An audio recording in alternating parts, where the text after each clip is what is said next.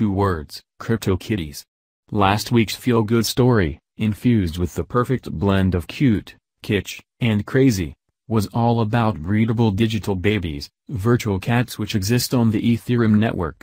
Their viral success, and that of similar projects such as Rare Peppy blockchain cards, are innovative instances of digital art. Could collectibles with built-in digital scarcity be the future of online art? Scarcity is becoming common. Scarcity is a concept that anyone with a grounding in Bitcoin will be familiar with. It is the scarcity of Bitcoin, with its fixed supply of 21 million coins, that has helped send the digital currency to record highs. If new Bitcoins were issued every 10 minutes for perpetuity, it is unlikely the world would be in such a frenzy to catch them while they can. With digital scarcity as a concept now firmly seated, the rise of collectible art, essentially images whose ownership is tied to a singular blockchain address, should come as no surprise. It would be easy to dismiss projects such as CryptoKitties and Rare Peppy cards as beanie babies for geeks, but these novelty concepts may just be the tip of the tail. Should blockchain-based digital art become normalized, it will be thanks to viral projects such as these. Rewarding artists and creating collectors. As any artist will assert, making a living on an internet rife with plagiarized, screen-grabbed images is difficult. Buyers have no incentive to pay for art when they can simply right-click and save as.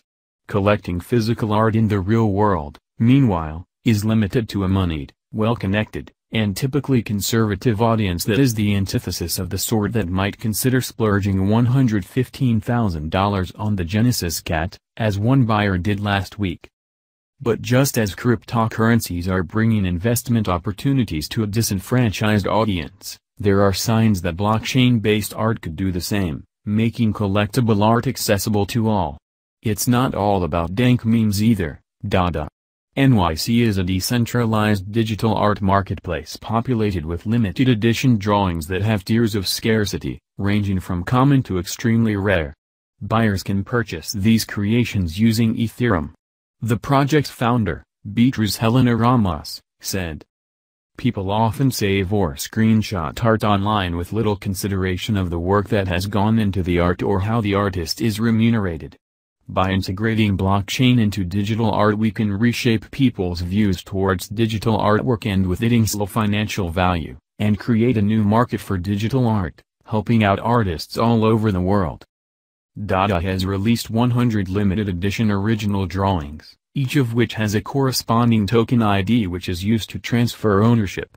The project draws inspiration from CryptoPunks, another collectible project in which each piece of digital art has a corresponding token to provide verifiable proof of ownership. Dada has taken this a step further by using its tokenized model as a means of asserting the artist's intellectual property. In this model the token is needed to prove ownership of a particular artwork, even though the actual picture, sound file or text can still be copied. Blockchain all the things. Many of the blockchain projects that have been launched in the past year, often via an ICO, seem to be solutions in search of a problem. Given the issues of forgery and theft that are endemic to the traditional art world, however, blockchain's ability to prove ownership and verify transfer from seller to buyer is invaluable. Blockchain has huge potential for trading physical assets such as art, which can be pegged to a token representative of its value and transferred without leaving the vault it's stored in. But it is digital art that is proving to have the strongest use case for the blockchain.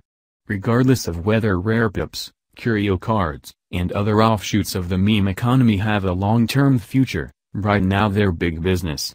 Over $1 million has been invested in CryptoKitties so far, which has gotten so popular that it now accounts for 11% of all transactions on the Ethereum network, more than any other application.